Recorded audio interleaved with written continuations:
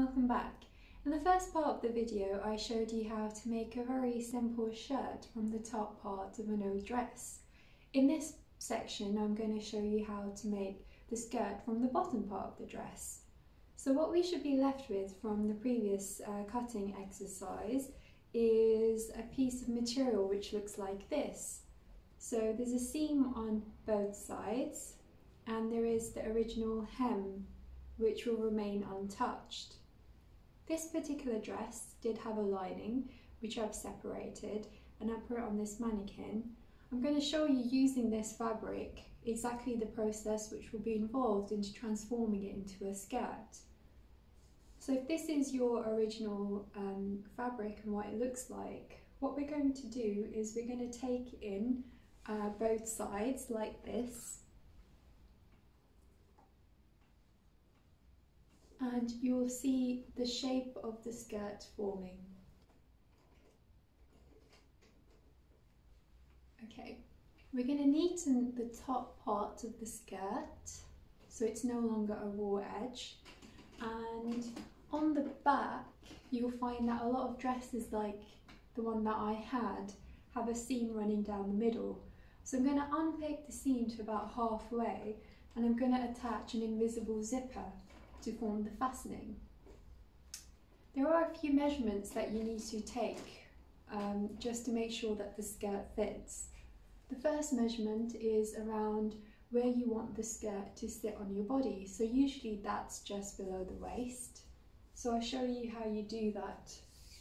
So take a measurement around just below the waist. So for me that's around 33 inches. And then take a measurement around the widest part of the hip, which would sit around here. For me that's around 37 inches. And now take a measurement from where the skirt's going to start to the widest part of the hip, where that is. So that will be like that. For me that's around 5.5 inches. So make sure you jot these measurements down for the next steps. Okay, so I've turned the main part of the skirt inside out and I've laid it on a flat surface. As you can see, this is the hem and the seams on both sides are now visible, as is the seam down the middle, which is only on the back of the dress. So what we're going to do now is translate the measurements that we took and put them on to the skirt. The first measurement that we took was of the top part of the skirt, which is where it will sit. If you remember, that was around 33 inches for me. So I'm going to find 33 inches on a measuring tape and then fold the tape in half. That will give me the measurement for one side, so that is 16.5 inches. So go ahead and pop the measuring tape on top of the skirt at the top.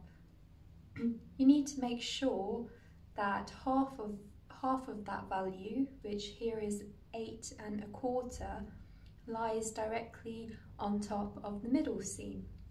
Now make a marking on either side.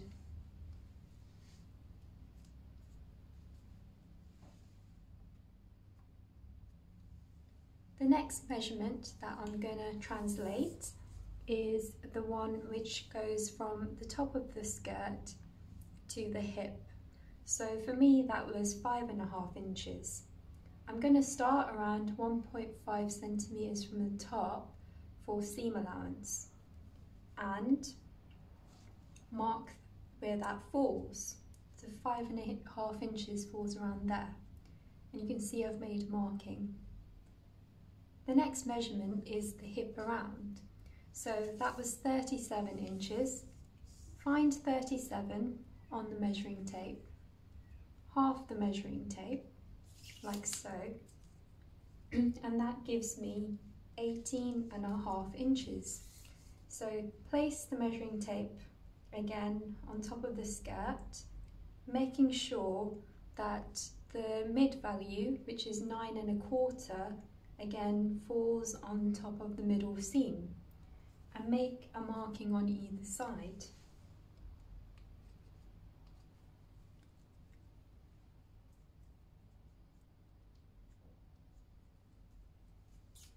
Now I'm going to join those 2 points in a sort of curved shape. The idea is that the seam that we're going to sew is going to go down and eventually join the original seam from the dress. So, because I don't like material to be too fitted around the hip, I'm actually going to measure around 1 centimetre extra on either side of the hip measurement, like so. Now I'm going to join up the waist measurement to the hip measurement and then gradually incorporate it into the original seam. So there's no perfect art to this, just make sure that it's a nice curved shape, like so, and from the bottom just incorporate it into the original seam. Do the same on the other side, like so.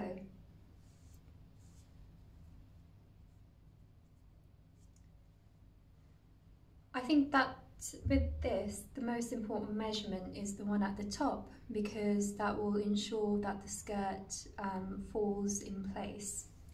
And then the hip measurement can be a little bit looser. So what I'm going to do now is I'm going to sew a simple stitch using a sewing machine on the line that I've just made. So make sure you secure both ends with a back stitch, and then when you get to the original seam, make sure that you've overlapped a little and then again secure with a back stitch. Okay, so after sewing on both sides, I'm left with this. I've chopped off the extra fabric which was on that side, and if I turn the skirt material inside out, you'll see that a nice shape has formed, so it's more cinched in around the waist and it's looser around the bottom. I would really advise trying this on to make sure it fits, and if you find that it's a little bit too loose, you can cinch it in a bit more by sewing a bit of a tight seam around the top. And now I'm going to follow exactly the same process for the lining material. So I've marked out the waist and the hip and I've joined those lines. I'm going to sew a seam on top of both the lines and then cut off any extra fabric. So I have my 2 pieces of the skirt here, that's the lining and this is the top part. What I'm going to do now is start to prepare for adding in the zip.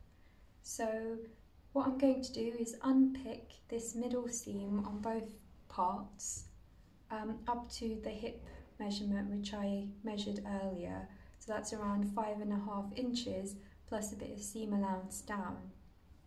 So after unpicking the seam along the back, I'm left with this opening for the zip.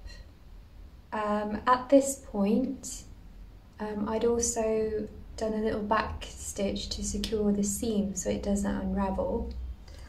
I'll show you the front piece as well. So here we go, and it's got the opening for the zip here, like so, and I've done a little stitch here to secure the seam. What I'm going to do now before attaching the zip is attach this top part to the lining from only the top raw edge. Okay. So now I'm going to slide the right side of the main fabric with the right side on the outside into the lining material, and I'm going to make sure that the inside of the lining is the right side, so no raw seams. And then I'm going to pin only the top raw edges around and then sew them. So I'll demonstrate that now. Now I've pinned the top edges of the lining and the main fabric together, making sure that the right side of the lining is facing the right side of the fabric. So it should look something like this.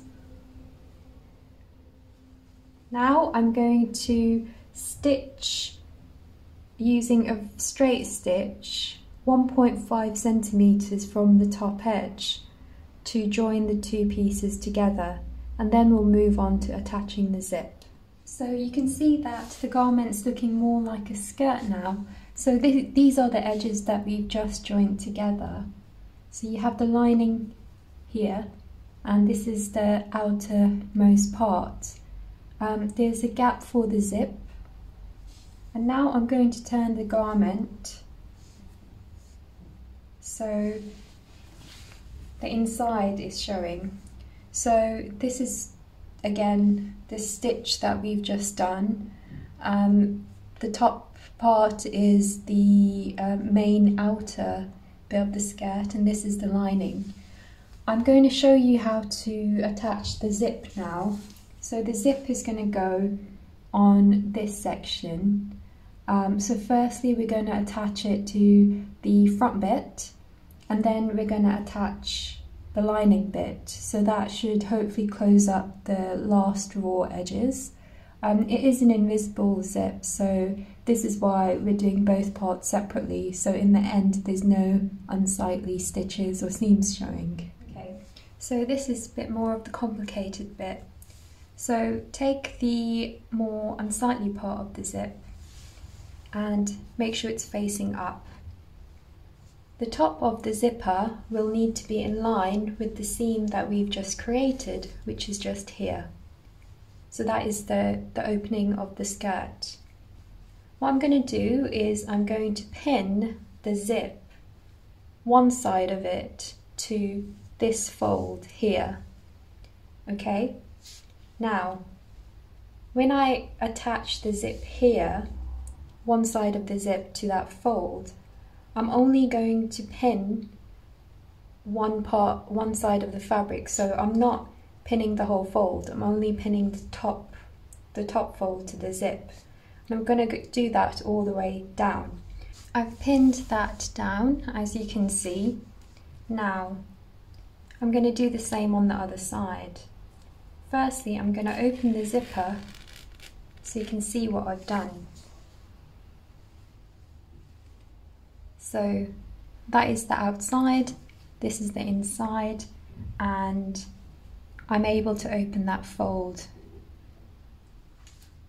I'm going to repeat that process on the other side, making sure that the zipper will meet the parting here. Okay, so this is the zip pinned down. That's what it should look like. And now we're going to get to stitching. So stitch first this side. So stitch very close to the zip parting all the way down, and just to about where the opening is at the bottom. So in order to make the process easier, I've taken a needle and a coloured thread, which is easily visible, and I'm just joining up what the pins are joining so that it's slightly easier on the sewing machine, like so, and do that on both sides. Okay, so now for the fun part. This is the zip as it's attached on the fabric. So I'm going to sew each side one at a time. So this is the first side, and then I'm going to sew the other side. I don't have a zipper foot for this part. I would recommend it. So go ahead and pop the fabric under the sewing machine foot. Now make sure that at this point you only have the zip material and you have the outer fabric material. No other folds should come in here, and pop it under and sew a straight line just close to the zipper plastic edge, being very careful not to damage the sewing machine needle. And when I get to the zipper, I can lift the foot up and just move the zipper so it's not in the way of the machine foot. So I've stitched one side of the zip on. Now I'm going to do the same on the other side. So again, sew a line of stitching, which is just attaching the main fabric to the zip. There should be no other folds.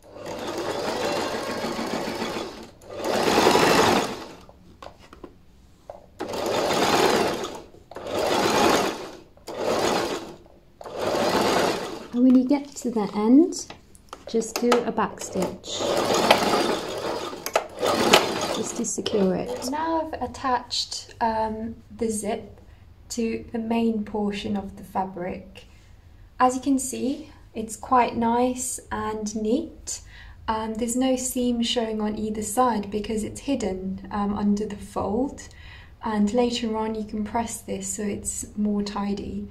If I close the zip, you can see what it looks like as well. There we go. Now the process that is going to happen is we're going to do exactly the same thing for the lining. So the lining needs to also be attached to the zipper on the inside. So just think that it's pretty much a reflection of the outside. I've now folded in the lining like so, and I'll show you how we're gonna attach the zip to the inside section. So just like at the front, the lining will also have a fold. So this is the fold. So the way that you're going to attach the zip on this side is, again, the fold needs to go near the zipper, and you're not going to sew a seam on top of the fold, but you are going to sew on the inside. You're going to go through the gap at the bottom because the lining isn't attached fully at the bottom, so there is a space to pass your hand through, and then just bring the fabric around, okay, until you can see the zipper. Find the fold on the lining, which is here, okay. Making sure that this fold is near the zip. Pin down this part of the lining to the zipper. So basically what you're going to have is 3 pieces of fabric here. So you're going to have the lining, which is parallel to the zip fabric, and the main fabric, okay? So grab your pins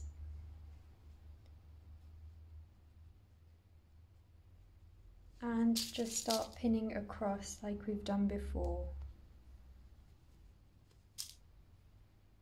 Ensure that the pre-existing fold of the lining is near to the zip opening.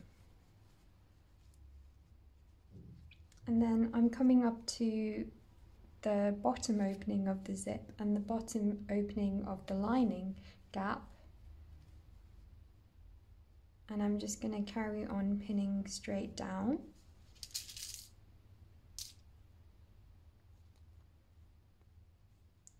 Okay, so there we have it. And now what I'm going to do is get a needle and thread first and just secure that as a guide, and then go ahead and sew a seam with the sewing machine, making sure that I do a back stitch on the front and the bottom end.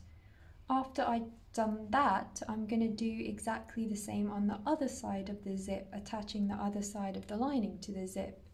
Now this is quite a tricky process, but it is doable. So just so that you can see on the camera a little more closely, this is the part that I've just pinned, and you can see that there's a fold which is quite close to the zip opening.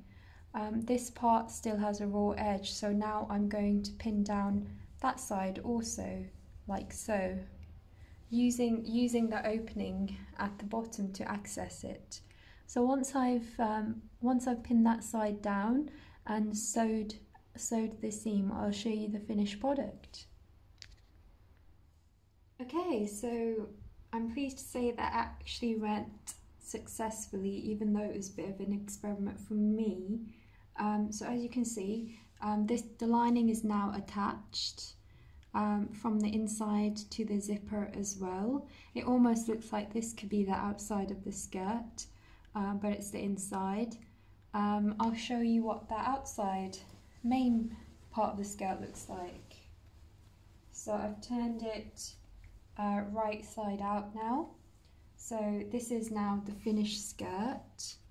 I will show you the zipper, which is here. So it's nice and neat. There it is, and there's no external seam showing.